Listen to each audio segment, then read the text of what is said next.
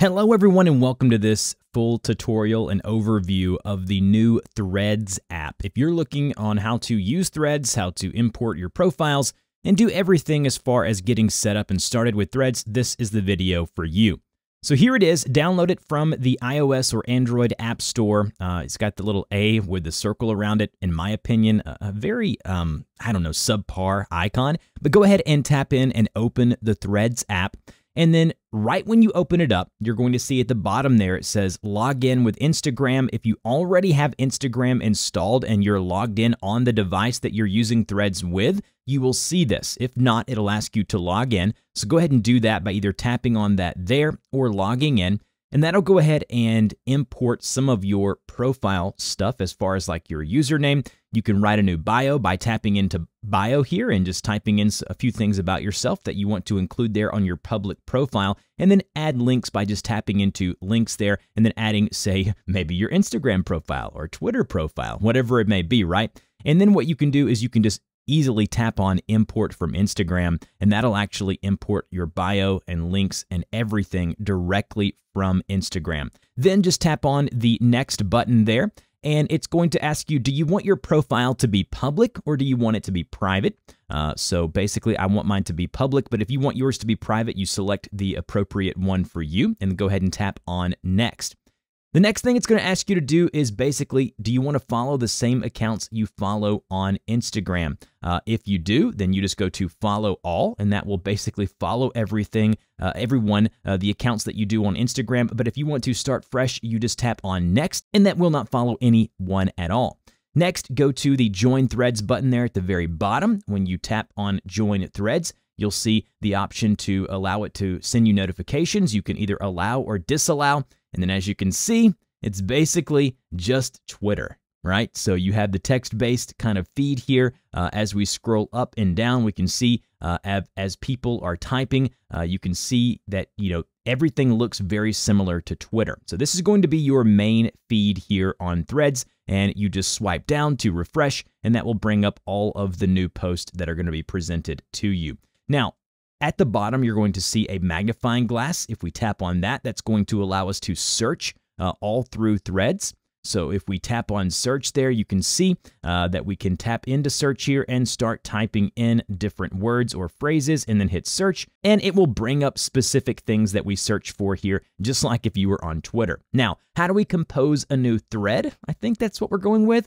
You tap on the pencil icon in the middle there, the pencil and paper icon there at the very middle, right there. You should see the compose thread option there, and this is where the magic happens. All right, and then you just type in whatever you want to post as your thread, and when you get done typing, you can tap the post option there in blue. They have something very similar to Twitter Threads, which is actually very ironic, where if you go longer than what the allotted amount is of characters, it'll allow you to continue in a thread, right? If you want to attach something to your thread, you tap on the paperclip there at the bottom. It says Threads would like to access your photos. And then once you've given it access, go ahead and tap on the image or video that you want to add to your thread and tap on add. And that will allow you to attach it right there to your thread. When you're ready to go, you just go ahead and tap on post, and that will automatically post it to your profile. So tap on post there. And then if we go to our profile, you can see the first thing that I have here, it says, am I cheating on Twitter? That's what I just posted.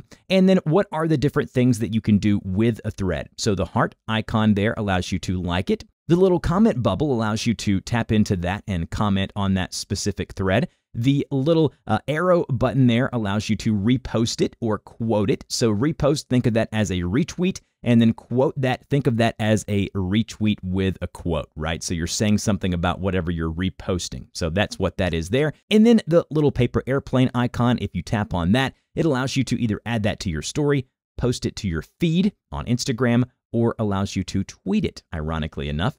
You can just copy the link if you wanted to do that, or you can go to share via, and that allows you to share it with the normal things there on your device.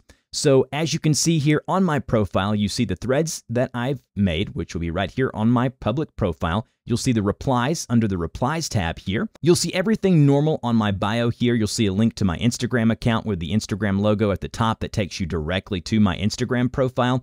And then you will also see two lines in the right-hand corner. If we tap on those, that takes us over to the settings, where we can dive into the notifications, the privacy, the account settings, and we can tap into the account settings here, and we can see the different settings for like deactivating your profile and the different trust and safety stuff. All the things that you would want to know about a new platform will be here under the settings. Now, again, finally, if you want to follow and find new people to follow here on Threads, you just tap into that kind of search or magnifying glass there, or go to your home feed and see kind of what it's bringing to you here. So let's say that I found one of the people here in my home feed that I want to follow. I would just tap into their profile, and then I would just tap on follow.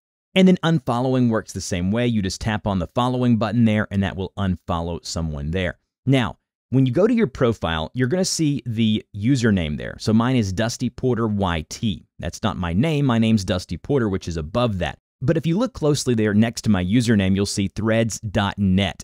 That's basically, so it would be Dusty Porter YT threads.net. That's going to be kind of when you share your profile by tapping on Share Profile and go to Copy there, and then paste that link, you're going to see www.threads.net/your username. So that's what your username is if you want to share that with anyone there. If you're looking for the privacy settings, they have a quick kind of link to that by tapping on that globe icon in the upper left-hand corner, and that'll basically take you to the privacy tab that you can kind of adjust and edit here and customize for your Threads user experience.